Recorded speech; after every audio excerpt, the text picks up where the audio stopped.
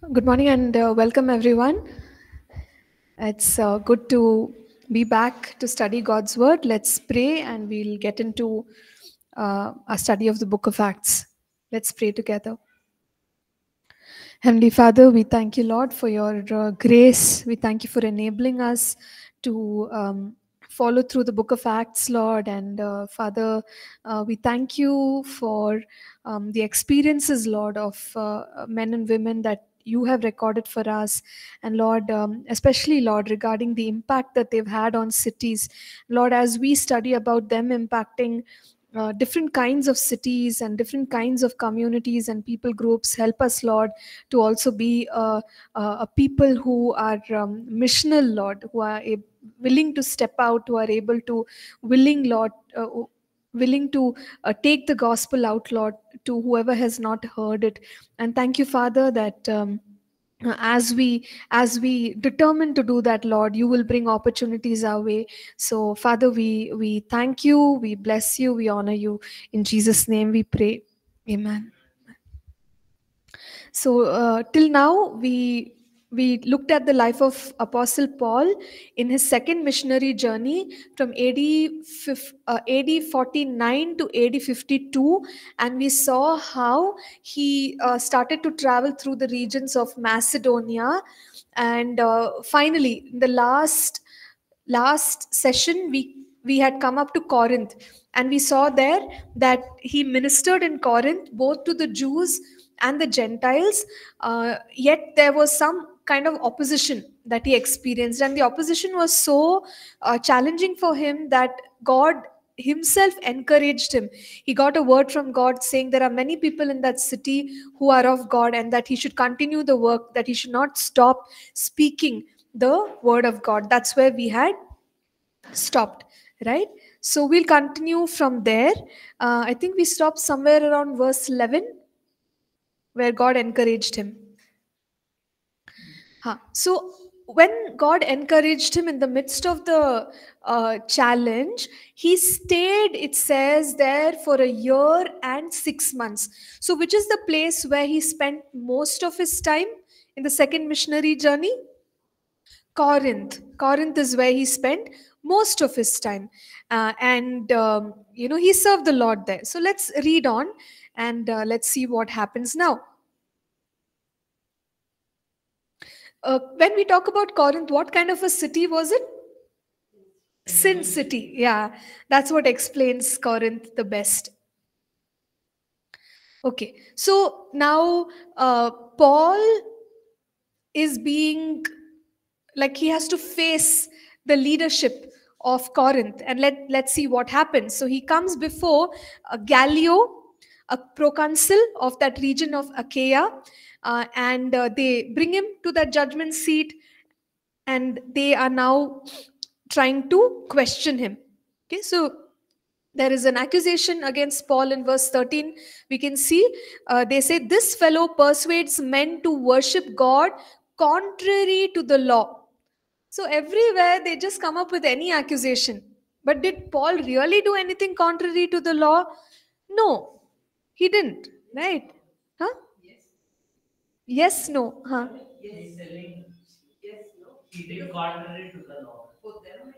Okay, for the for the people, it feels like he's going contrary to the law, but actually he's doing what is right by God. But everywhere he's getting stuck like this, they are judging him for doing something wrong. So when he is before Gallio, God gives him wisdom. Okay, so let's just read from verse 14 to verse 17. And when Paul was about to open his mouth, Galileo said to the Jews, if it were a matter of wrongdoing or wicked crimes, O Jews, there would be reason why I should wear with you. But if it is a question of words and names and your own law, look to it yourselves. For I do not want to be a judge of such matters. And he dropped them from the judgment seat. Then all the Greeks took Sosthenes, the ruler of the synagogue, and beat him before the judgment seat. But Galileo took no notice of these things. Okay, so actually, the wisdom was given to Gallio, the proconsul. Uh, it is very similar to what happened earlier. If you go back, Gamaliel, you remember at the time when the apostles were standing before Gamaliel, he also said, if it is a work of God, we cannot stop it. But if it is a work of men, then it will stop. So these are unbelieving leaders. And God, by his spirit, is working through them also. So sometimes such things can happen where the wisdom of God is in the mouth of Gallio. He says, no, I can't look, I cannot find out any wrongdoing against the law of the land. But maybe, you have some issues with the law for the Jews. So that's your matter. I can't comment on that. If it's about the law of the land, you come here.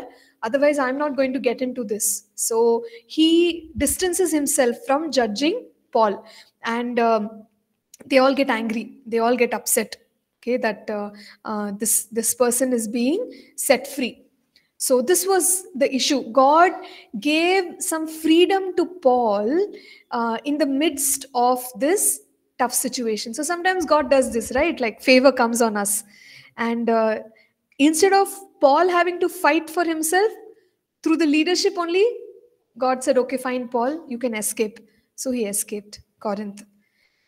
Now, Paul stays there for some time, and then he decides that he will travel out and go to Antioch. So when he is going to Antioch, what does it mean? Home church. Yeah. So then what does it mean? Yeah. So if he goes back, it's the close of his missionary journey, isn't it? So, second missionary journey, he actually escapes from a tough place like Corinth and he heads back to Antioch. So, Aquila and Priscilla, in the second missionary journey, he actually takes them to Ephesus and leaves them there. Okay, and from there, he carries on in his trip, and we see the entrance of another individual here by the name of Apollos. Okay, so there's an introduction of another teacher of the word, this man called Apollos. And why is Apollos important? Because he was an eloquent man and he was mighty in scriptures just like Paul. Okay, and he came to Ephesus. So just want to retrack and clarify. So I had said Corinth, but no, he brought them along to the next destination, Ephesus, and he left them in Ephesus. Okay, Aquila, Priscilla, and Apollos, and he carries on with his journey. So now when Apollos is there, who is also a teacher of the word, we notice that Aquila and Priscilla, they equip him further in God's word. So let us read about Apollos and then I will explain about him. Okay, so from verse 24 we will read till verse 28.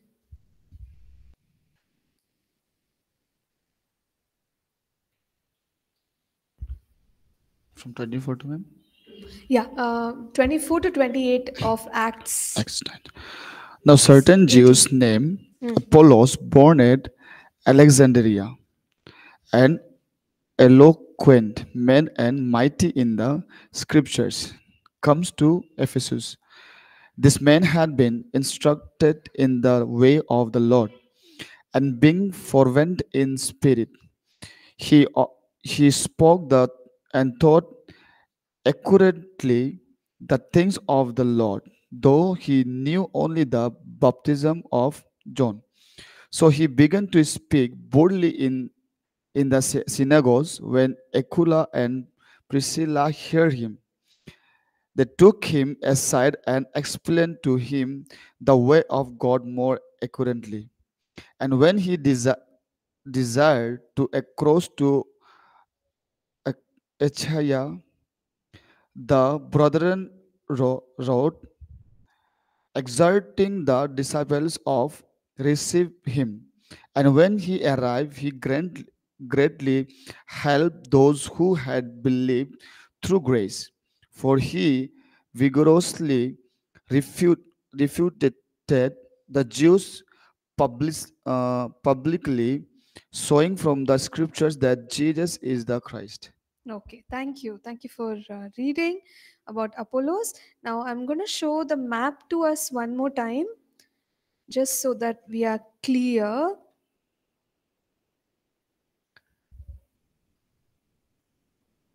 Okay, so I hope that you can all see the map. Now, because Paul stops by just once at Ephesus, right? We don't see him doing any ministry in Ephesus. Okay, so that's why I got a little bit confused there. But from here, if you notice, we are clear about Berea, then Thessalonica, and then the journey he comes to Athens, right, and then Corinth. He stays in Corinth 1.5 years, a lot of opposition, and from there he goes to a place called Cenchrea. Okay, so Cenchrea, and from there he actually makes a stop in Ephesus. So you all can see it on the map. Yeah. Okay. So there he leaves behind Priscilla, Aquila, and they meet this man called Apollos. Okay. And then he travels out, he goes back to our usual place. He's coming down here. Let me pull the map up. Okay. Yeah. So from Ephesus, he's back Caesarea, Jerusalem, and back to Antioch. And in the same passage, it also says that he will start the third missionary journey. He will go back to the region of Galatia and start the third missionary journey. Okay, so once he reaches Antioch, there his second missionary journey has come to an end. So, where did maximum ministry take place in the second missionary journey? Corinth. It took place in Corinth. So, we are clear about that? No confusions, right? Okay, great. Fine. So, now let us talk about Apollos. What does it say about Apollos? Apollos was born in Alexandria, and he was good with the scriptures. He was able to communicate. Eloquent and mighty in scriptures means he knows the scriptures, he's able to communicate the scriptures with accuracy. He too served in Ephesus. Now, in Ephesus, Aquila and Priscilla noticed something. What was that? Though Apollos was a good teacher of the word, he was missing some information. Okay, or he was not updated. So notice here, verse 25, it says, "This man had been instructed in the way of the Lord, and being fervent in spirit, he spoke and taught accurately the things of the Lord, though he knew only the baptism of John." So he is a believer, yes or no? He is. But is it possible for believers not to know some like key doctrines? It may happen. They are genuine believer, good believer, but they've not heard. So why does it say baptism of John? Because Apollos was not aware of the baptism in the Spirit. He only knew water baptism. He didn't know Holy Spirit baptism. So when Aquila and Priscilla heard him, they are more updated compared to Apollos. So think about this. They could have judged Apollos, or they could have said, "What, you don't know this much also, or you're wrong." They could have opposed him, but they didn't do that. How did they deal with Apollos? They took him aside and explained to him the way of God more accurately. So, as teachers of God's word, they are helping another teacher be more updated. Got it? So, that's the way they helped one another in the kingdom of God so that the churches can thrive. So, he was updated so that he could preach the word more accurately. And yes, So that's what we see here. And he continued to do the work of teaching, and he refuted the Jews publicly, which means that, like Paul, he was also giving answers to their questions and all and doing the ministry. So that is a little bit about Apollos. Okay, Apollos is a very sought after teacher of the word, just like Paul. Okay, so we'll talk about um, Apollos in the course on Corinthians. I think you've probably already done that. Yeah. Okay, so we'll move on then from Acts chapter 18. We'll go to the next one. So by now, yeah,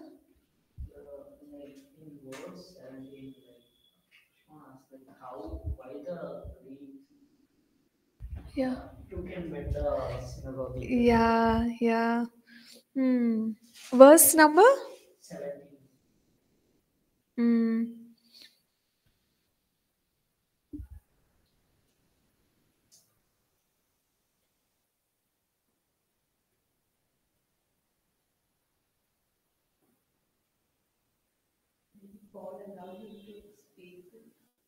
Hmm.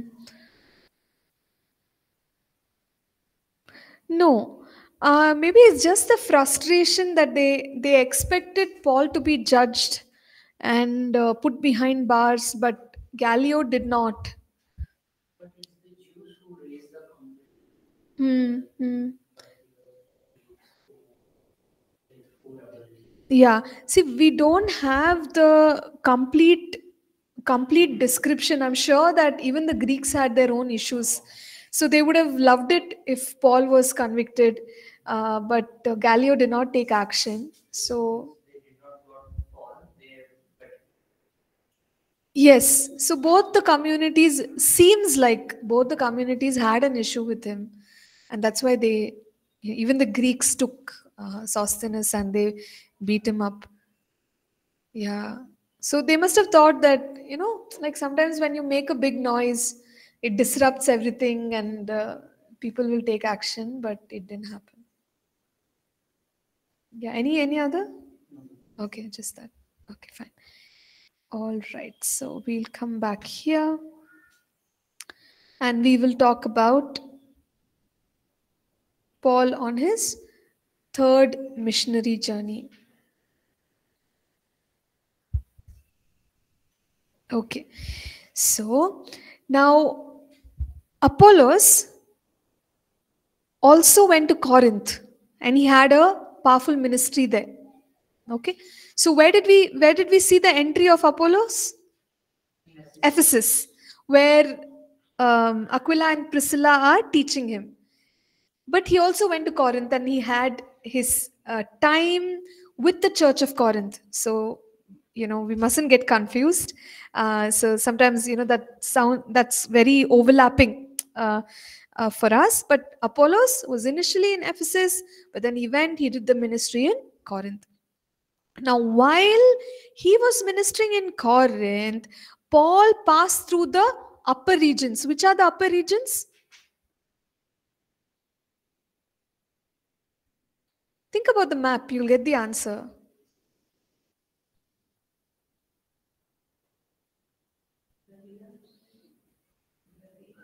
Hmm, upper, upper regions.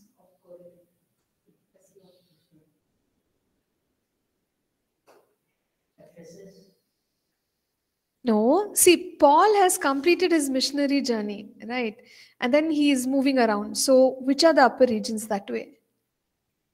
He's not in Achaia anymore.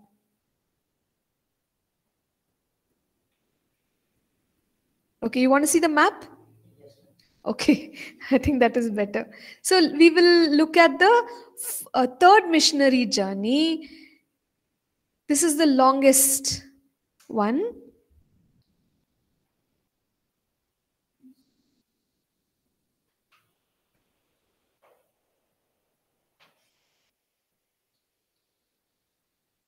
We have the map here. So it is AD 50 53 to AD 57, 4 years, Paul goes on his third missionary journey. You remember the hometown or the home base church, Antioch? From Antioch, he's moving in the upper regions. Upper regions is Galatia. Understood? This is where we are. So Tarsus, Derbe, Lystra, Iconium, the places where he went in the first missionary journey. Yeah. So this is all the upper region. Straight away he comes to Ephesus. In the second missionary journey, did he stay in Ephesus? No, he didn't stay. Because you remember he was in Corinth, Cenchrea quickly touched Ephesus, dropped Aquila Priscilla over there, then he went back to Antioch. So now finally he is coming to Ephesus. And now there will be some powerful ministry which will be done in Ephesus. It's a very key place. Like in second missionary journey, Corinth is a place where he stayed long time. He will stay in Ephesus a long time now. Okay. So in fact, Ephesus is the place where he stays the most, the longest compared to any other city so far. So we will learn about Ephesus. Okay, fine. And then, he will make a further journey just visiting the good old places, but we'll come back to that. Let's talk firstly about Ephesus.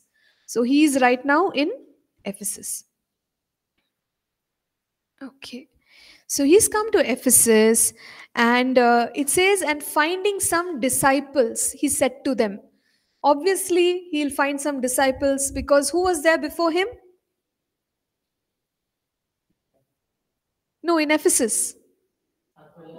Aquila, Priscilla, Apollos, they were all there. So there are believers in Ephesus. So he finds some disciples and he asks a question.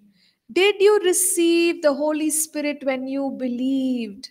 What is this question? Is it accurate? Yes or no? How about the online student? Yes, it is accurate. When we are born again, we receive the Holy Spirit. Then why is Paul asking like this? He's asking about, can you hear me? Nina, just one moment, Nina. Not able to hear you. Okay. Nina wants to say something.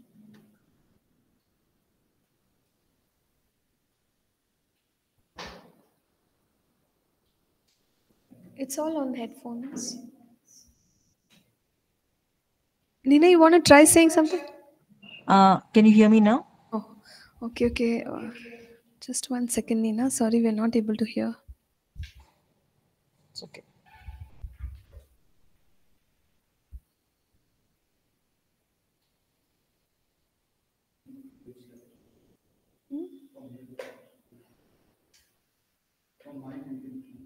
Yeah, we can hear there? Okay, Nina, please go ahead. You're able to hear me? Not. Yes, we Shall can I hear you. go? Yeah, okay. This thing, yes, the question, receiving the Holy Spirit, probably he's referring to the baptism of the Holy Spirit, because the other occasions which are mentioned when Peter spoke to Cornelius and all of that, it said that while he spoke itself, they were filled with the Holy Spirit and, manifested in the gift of tongues and all of that.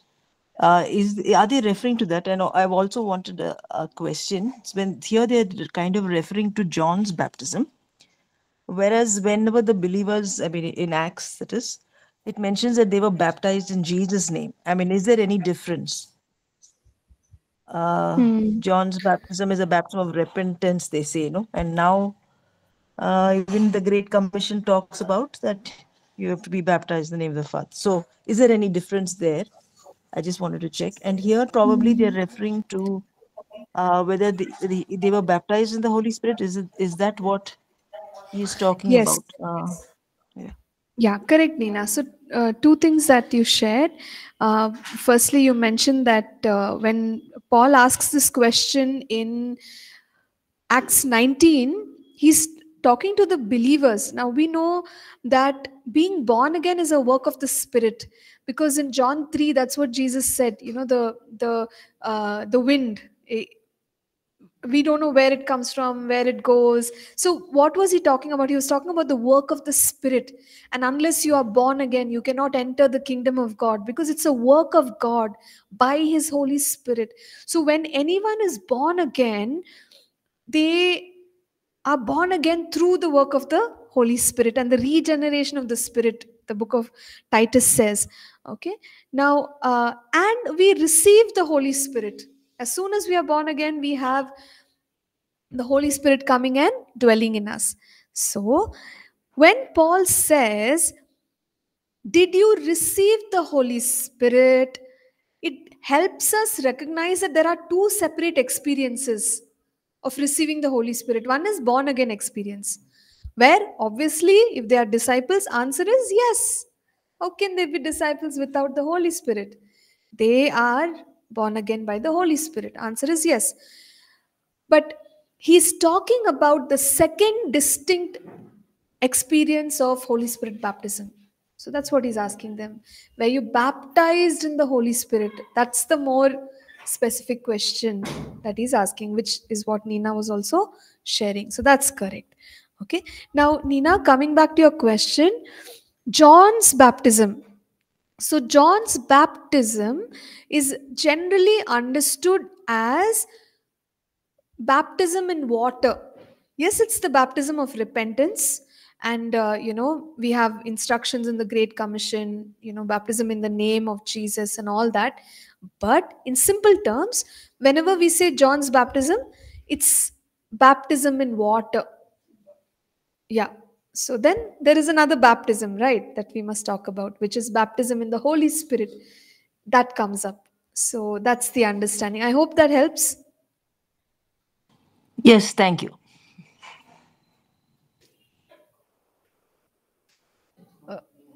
Yeah.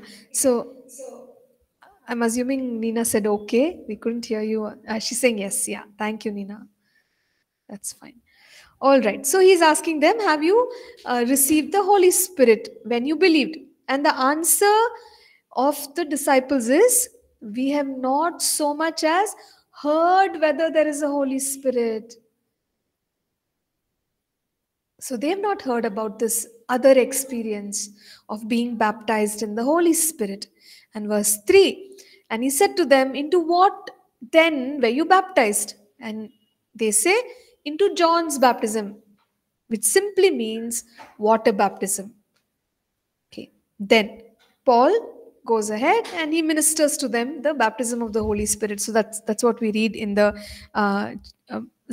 verses that follow. So in verse 6, Paul laid hands on them and the Holy Spirit came upon them and they spoke with tongues and prophesied. So they receive the experience of being baptized in the Holy Spirit.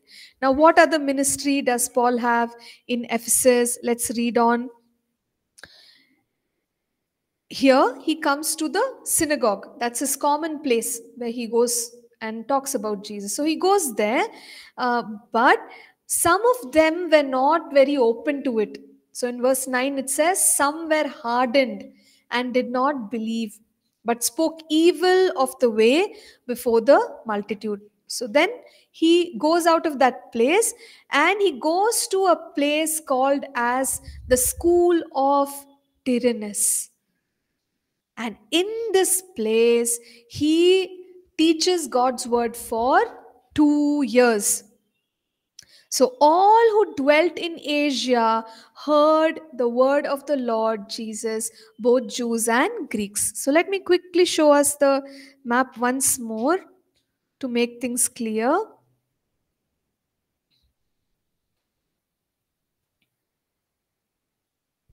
Okay, so we said that in the third missionary journey, he comes to Ephesus.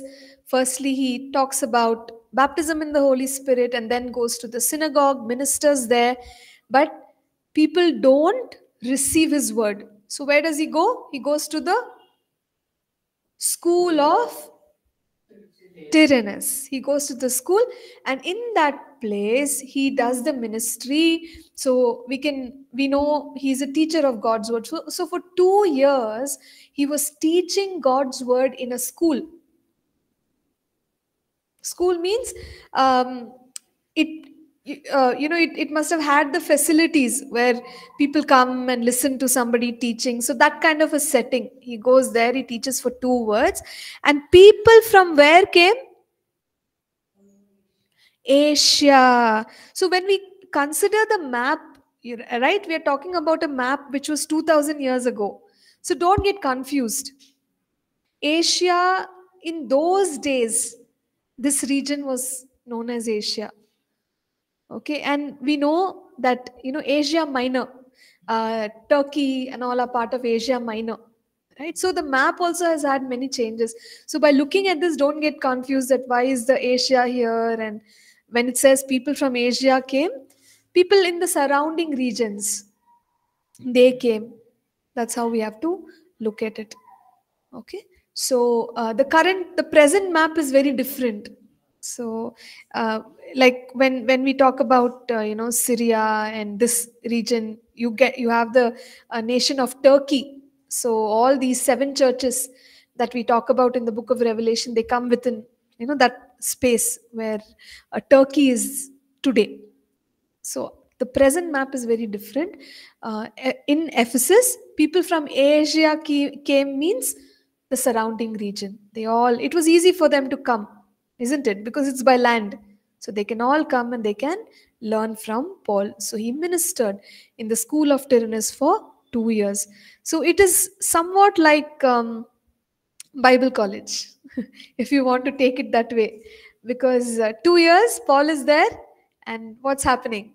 People are coming from everywhere and they are learning, and Paul is equipping them, teaching them.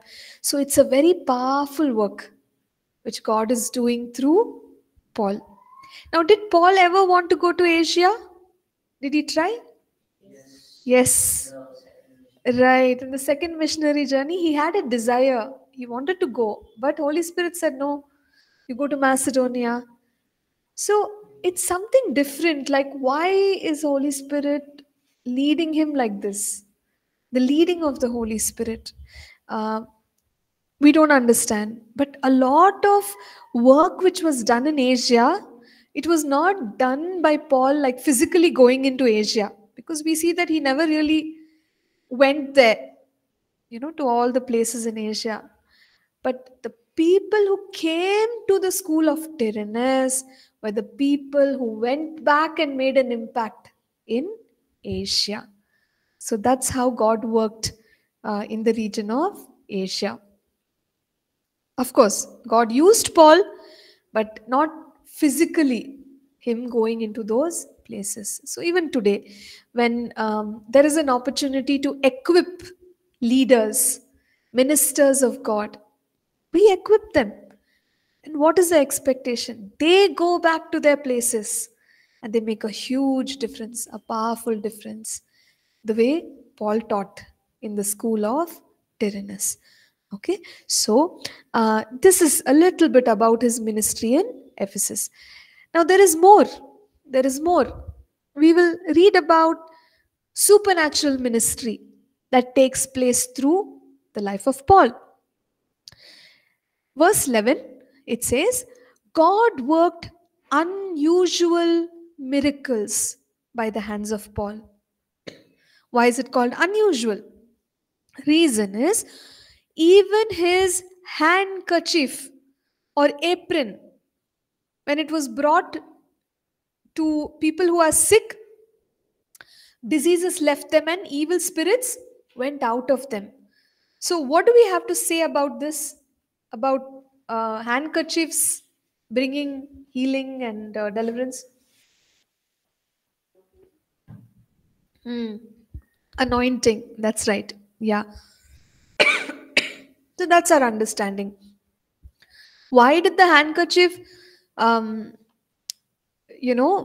did it, how do I put it?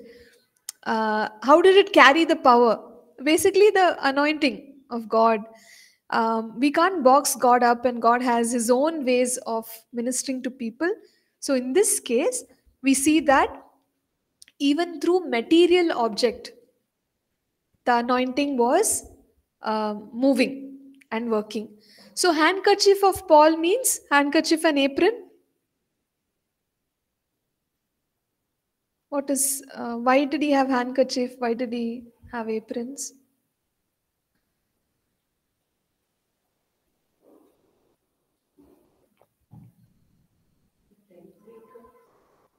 Exactly. So he was a tent maker, and in the heat, the Middle Eastern sun, they'd wear the apron and handkerchief to wipe the sweat. So it's not like he had some fancy handkerchiefs. These are his usual items that he used for his work. And can you imagine, like normal things of Paul? They're just nothing but his clothes and his handkerchief. That also carried God's power, and people were able to be healed. Okay, spirits left, evil spirits left, and people were healed. Now, one more question. In this case, there is a material object like handkerchief, okay, which has carries the anointing, and actually, it's about the anointing. It's not about the handkerchief, isn't it? Can God work without material object? Yes. How do we say that? Correct. So Peter's shadow is a non-material object. And that is also unusual miracles that people, when they came under the shadow of Peter, they were healed. So God can work in all these ways. So my other question, now because God is working through material objects, okay, like if we go to the book of James, James chapter 5, it says, if anyone is sick among you, let them call for the elders and take oil, anoint with oil, handkerchief. Are these objects special? No? Okay. So, yeah, that's the answer. So, it's not about the object. We should not make the object a very, what do you call, like, honored or a revered thing, right? Yes, God worked through these items, so that gives us understanding that if there are some material objects, for example, we are not able to go and visit someone and pray for them, they live very far away, so then maybe I prayed over a cloth and I send the cloth, I can believe God that yeah, there is healing that will flow through it. Or let's say somebody is sick, and we do this, right? We pray for over the water, the food, we release the anointing, and we say, okay, you eat it, and God's power will be seen in it. So we can apply it, we can use this truth, but we should not make the objects something special, because what is the extreme of this? People end up abusing this truth. Like, sometimes there is merchandise of products where people say, okay, you have to buy this oil, it's very expensive. And we are thinking it's anointed oil, and we are ready to pay the money and buy it. All that is not how the early church worked. So we must be careful not to stretch it to the extreme. But what is the truth? Yes, anointing can be there in material objects, and it can bring healing, it can bring deliverance. Okay, so that's what we must remember. Now, moving on, another supernatural thing that happens is through Paul, there are demons that are cast out. So there are people known as exorcists, Jewish exorcists. They used to cast out demons. Okay.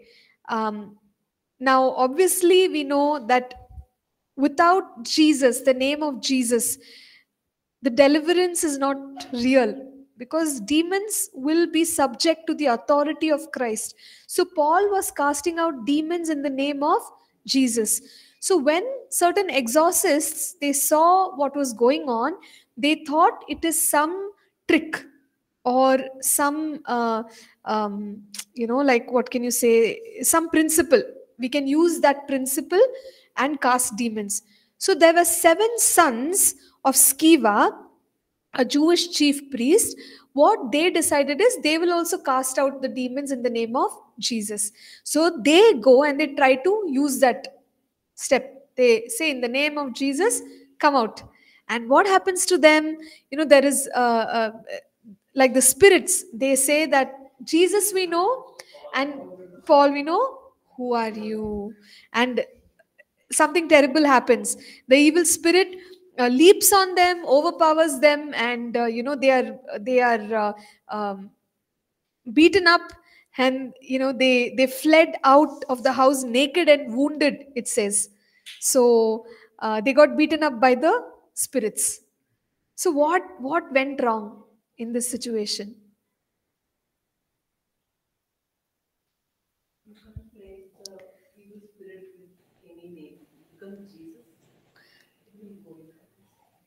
You can't just take the name of Jesus. Okay. Yeah, more than that, the Spirit said, Jesus we know, Paul we know. Who are you? So the way we understand this is, they were not believers, because the authority of the name of Jesus works for the believer, isn't it? Yeah. Right. So they're correct. I know. So there's no faith. They don't belong to the kingdom. And they thought it's like a trick. Just we see Paul is using the name of Jesus, we'll also use. And they try it and they got beaten up.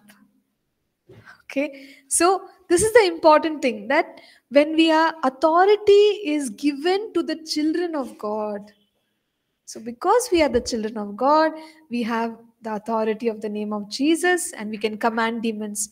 Whereas it will not work if we are not children of God. Yeah.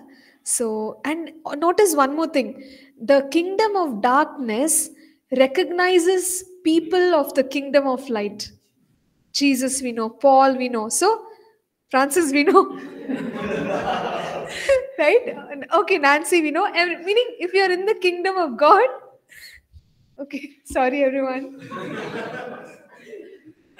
Yeah, I just meant to say that uh, we are in the kingdom of Jesus, and even the powers of darkness know every child of God. Okay, so that's amazing. That's amazing. They know what we carry, and that must give us a lot of confidence when we are serving in the ministry of deliverance. Okay, so really powerful.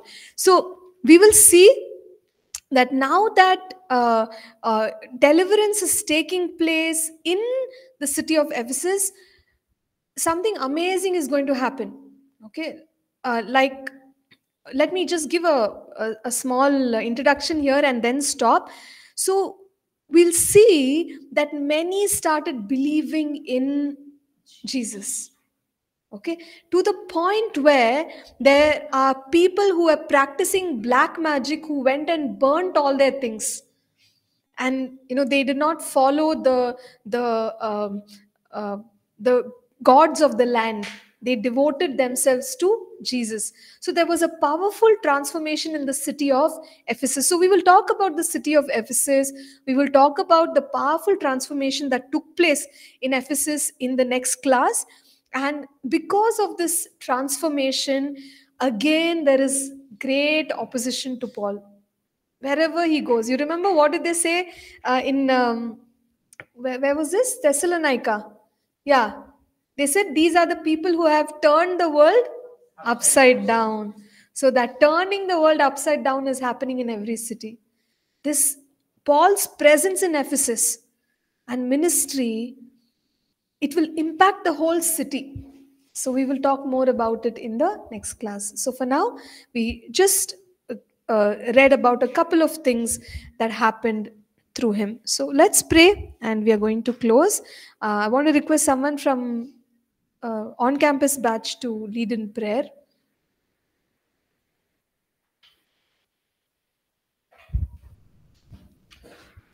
Heavenly Father, Lord, we thank you for this time of teaching, oh Lord Father Jesus. Thank you for teaching us, O Lord Father. And Lord, whatever we have learned, O Lord Father, help us, O Lord Father, to steward it well, O Lord Father. And Holy Spirit, God, help us, O Lord Father, to remember the authority that you have given us, O Lord Father, and help us to walk in the authority that you have given us, O Lord Father God.